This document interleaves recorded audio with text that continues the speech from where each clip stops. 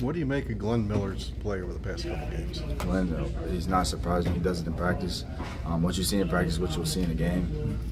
Like I said, and I will stand on it till he's one of the best safeties in the country. He's going to make plays and everything like that.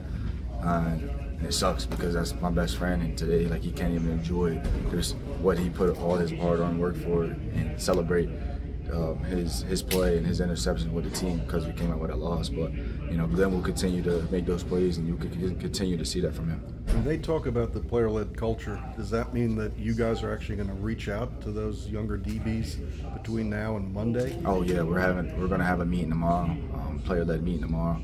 Just get some kinks out and just show like we told you. You know what I'm saying? It's one of those things where we got a lot of young guys playing now, so it's like you got to throw them in the fire. And we got tested in the fire today. We came up on the short end of it, but yeah, like we're gonna be meeting. We're gonna be talking to young guys. Like Coach Locke said, we had a lot of young guys frustrated. Thought stuff was on them, but again, we gotta let people on the field. We got three phases of football, so everybody has their part in it. We all gotta play our part better to be able to win. It was a player-led loss.